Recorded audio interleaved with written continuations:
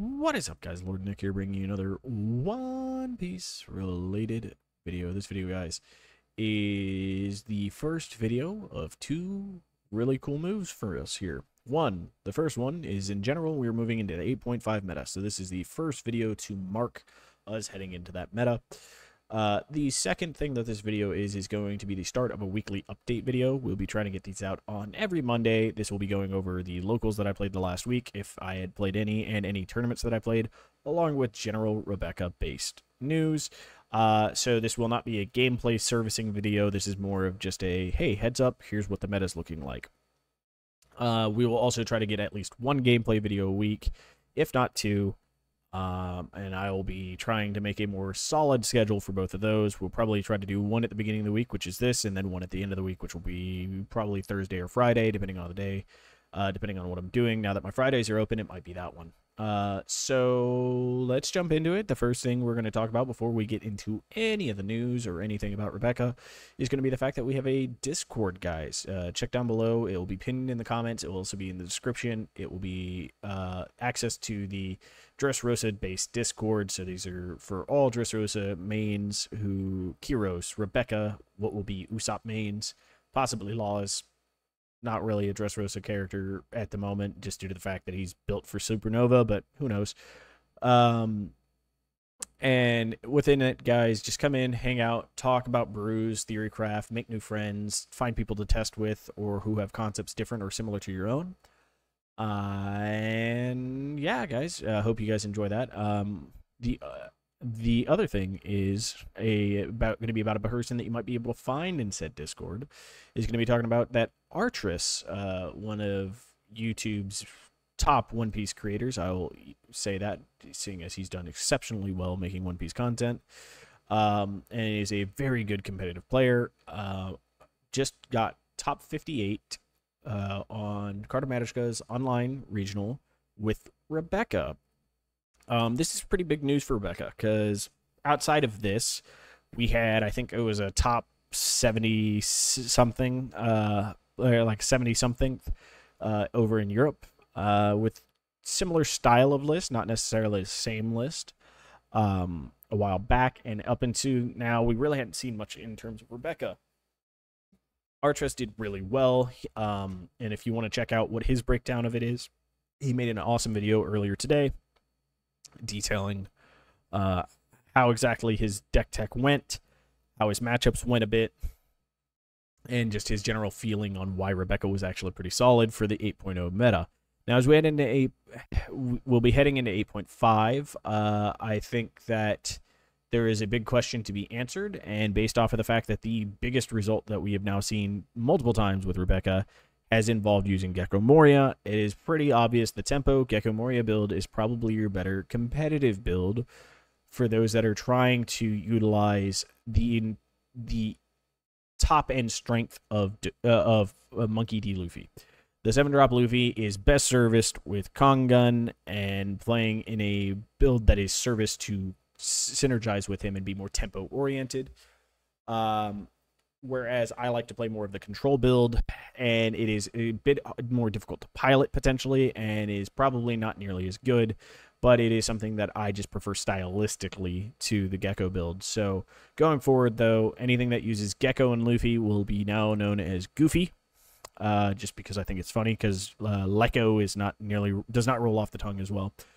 And then we have Kuzamaki, which is the more control-oriented, using the top end of Kuzan Aramaki. So just in case you guys are wondering in the future, that's what we're going to be talking about. But anybody who has questions regarding Goofy builds, the Goofy style of build, I think that Artress is going to be better at that, and there are some other folks that play that style in the Discord, so feel free to chat with them. They will be more experienced with it and better off at replying to it. I have played it. It is just I consistently try to play her like her control deck more than a tempo deck, so it is just not the style that I am particularly amazing at. Despite my record this last week playing it, I would say that it is not necessarily my style. So let's move into my own personal week, because outside of Artress's amazing finishing at that online regional, there hasn't really been any other Rebecca news, so we'll just move into my local scene. So this week at locals, my last Wednesday, I went 2-1. Thursday, I went 3-0, and then I was down in San Antonio visiting family, going to concerts and stuff. And on Saturday, I went 1-3. So two big things. One, technically, the first two, the Wednesday and Thursday were not 8.5 yet; they were 8.0. So Rebecca was still playing into some of the matchups from that. And then Saturday was 8.5, so I was not necessarily teched for 8.5. I was still playing it like it was 8.0, just showed up down there to visit family, didn't do any tooling or anything, so I went into the tournament a little ill-prepared. So when we were looking at it, though, I was playing a Gecko Luffy list for those. I felt that the list actually serviced itself pretty well, did really well. My build was a bit different than Artress's, and it was a bit more control/tempo, opposed to straight tempo. And I feel that if you go the Gecko, you kind of should just go into the straight tempo build. Despite the fact of me doing relatively well for the first 2 days, the last day was not great, and that 1-3 was 1 bye and 3 losses, so we won't count that in my overall tally in terms of the win. So I was 0-3, and then I, on top of that, had the other ones been 5-1. So combined, my record is a 5-4 on the week. Pretty solid overall, decent showing. I felt like most of my matchups outside of Saturday were not necessarily like the best of matchups to showcase stuff. So like Wednesday, my matchups were, I believe, Carrot, Calgara, and then Grape Lime Dofi. So not necessarily meta decks. We go into Thursday, and it was Gecko Moria, a little bit closer, but not quite. Carrot again, different Carrot player, by the way. And then was Black Yellow Luffy, which this one was a legitimate win that I counted very highly for me. One, I hadn't really been testing the Gecko list up until this week, so playing it into him was interesting because it changed how I played that matchup. And two, he is one of the better players here in Austin. He is one of the top 2 Black Yellow Luffy players, and in general is probably amongst the top 5, if not top 3 players here in Austin. So it was an amazing match. It was one of the closest I've ever had in general, let alone Black Yellow Luffy. It literally went to time, and it came down to us counting cards in deck, and I literally won off of 2 cards in deck. So it was a couple of Luffy activations that saved me and won me the game. Whereas if it had gone 1 turn sooner, he would have won the game. So crazy, crazy, crazy. And then when we look at the Saturday stuff, where I went 0-3 technically, that was against a Dofi, which was a pretty close game. Dofi found Perfumer, though, and was able to finish me off, which is he was only running as a 1-of tech, so he was digging really deep to try to find it. Whereas then my next 2 opponents were both Ploofies. They both played similar style of Ploofies. Differences is the second one did run Magellans, and thus has forced me to be like, okay, I need to go back into techs for anti-Magellan stuff. This does also help us with Black Yellow Luffy, which is already a good matchup, but it just gives us more consistency into that matchup. And then some of the decks that I'm making in this list are specifically favored towards Dofi, as these are the 2 decks that I think in general I'll be seeing a lot more of in the meta here in Austin. People really like Dofi. People like Ploofy. We might see some Katakuri popping up, but I don't really think that this deck needs that much teching for Katakuri, as most of the style of this deck actually does pretty well with Katakuri nowadays. Though 6-cost Mom might be a bit of a problem in terms of just like her ability, not necessarily the character itself. But we'll see. We'll find out, and we'll see. So what are the techs? What are the changes? What are the things that I'm doing to be able to answer this meta? So I specifically talked about it in my generalized teching ideas of videos. Cavendish is a really good option into Dofi, as he represents potential of KOing 2 characters a turn, which is very, very good into Dofi. And so we're giving him a little bit of tools outside of just an Orlumbus. We are giving him Patchwork. So this is specifically in here against the Dofi matchup because we need to get rid of 4 costs. So this helps both Cavendish and Kyros be able to efficiently and very cheaply be able to deal with 4-cost characters. It is also another brick, but it is a cheap brick that we can cycle out of our hand that is generally also able to be utilized by a lot of cards in our deck because we do so much KOing or bottom decking. So card is pretty solid for allowing us to deal with stuff. Plus also for 5 Dawn, this plus 3,000 Worlds is enabling us to take care of 8 costs, which is really nice. But ultimately, this is here for Dofi. It is to combo with Cavendish or Kyros to be able to deal with a 4-cost pretty efficiently pretty early on. And then late game, it can also just keep cards rested, which is very annoying for a lot of decks.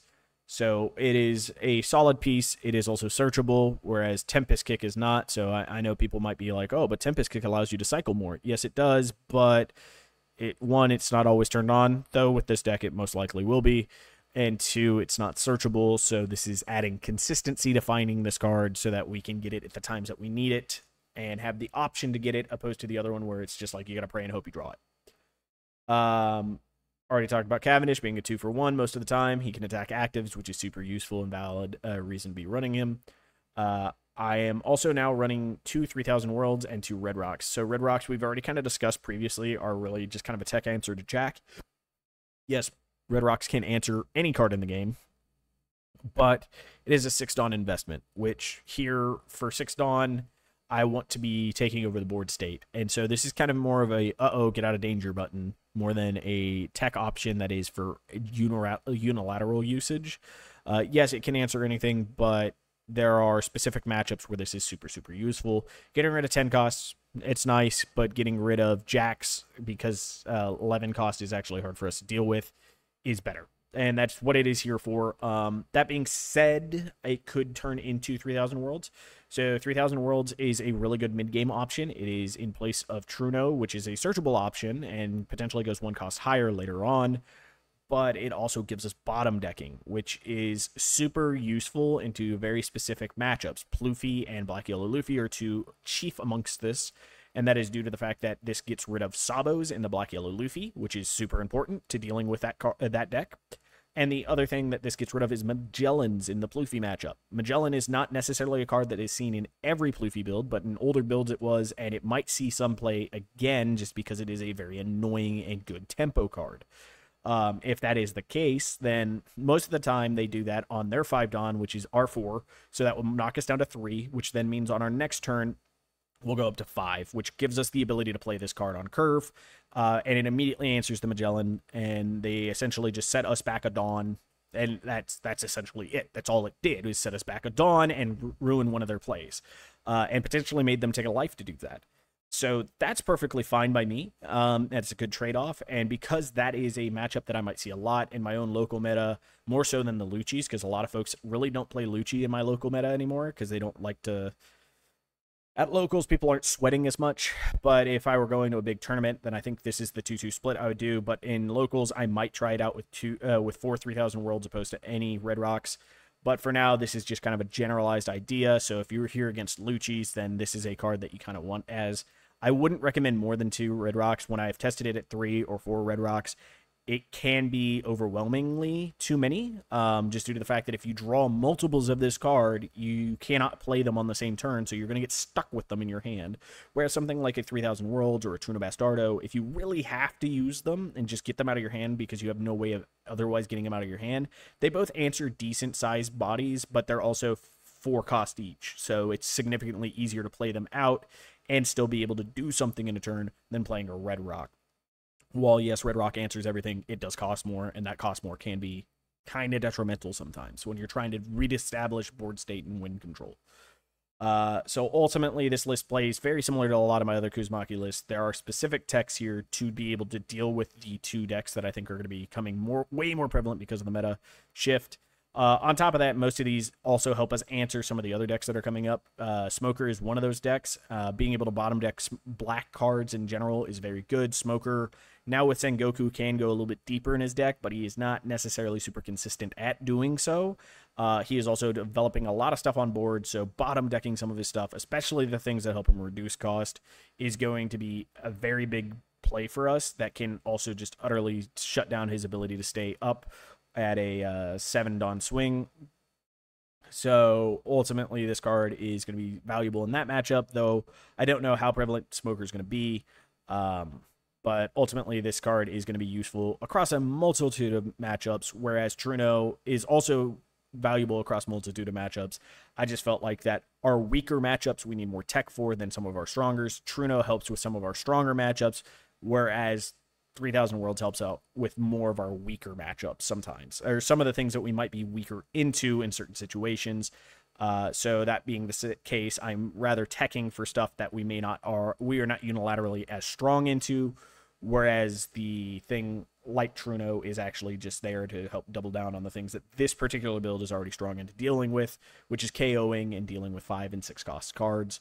That is through KO abilities. We don't have a lot of bottom decking, so we need more bottom decking. Ultimately, though, guys, I hope you enjoy this video. This is, like I said, update video, kind of give you an idea of the deck lists that I'm going with. There's not going to be gameplay attached to these videos, but in future videos, you might see me talking about different deck lists, or you might see me talking about stuff that I chat with other people. And if you want to be part of some of those conversations, feel free to jump into the Discord. Like I said, links down below. And until next time, guys, have yourselves a wonderful, wonderful day. Bye, guys.